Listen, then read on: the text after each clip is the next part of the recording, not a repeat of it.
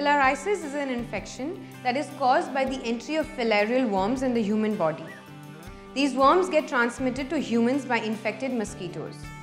The filarial worms result in clogging up of the lymphatic vessels in the body. These vessels are responsible for circulating lymph, a colorless liquid which contains white blood cells and is responsible for getting rid of toxins and other waste material from the body. Clogging up of these vessels results in infection and swelling, especially in the legs and scrotum. It also causes the immune system to weaken, making one prone to allergic reactions and bacterial infections. Unfortunately, the symptoms of this condition don't appear till it becomes acute, and as time passes, all the limbs swell up and become painful and inflamed. There can also be fever, rashes, itching in the body and headache. In severe cases of this condition, one may need to undergo a surgery.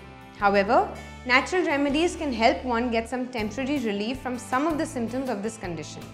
Let's see how you can make one at home. Vavili leaves, also known as Nirgundi leaves, have been used for centuries as part of Ayurvedic medicine to cure skin diseases, infections and liver disorders. Take about 10 dried Vavili leaves powder. Add about 10 dried Datura leaves powder. These leaves help provide pain relief. Add an equal amount of castor root powder.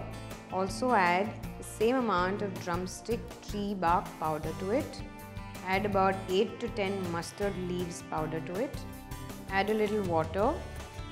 Mix this well to make a thick paste. Apply this paste on the hands and legs every day, and it can help reducing the swelling. Since this condition is caused by mosquitoes, in order to prevent this from occurring, use mosquito nets, mosquito repellents and cover up any exposed area of the body. Also, make sure there is no stagnant water in your surrounding areas, as it can become a breeding ground for infection causing mosquitoes. Finally, eat foods that will help boost your immune system. This includes yogurt, spinach, carrots, garlic, broccoli, bell peppers, barley, kiwi and green tea. Consume these regularly. Take care. Hi, hope you liked the video. Write in your comments below and let us know what you think.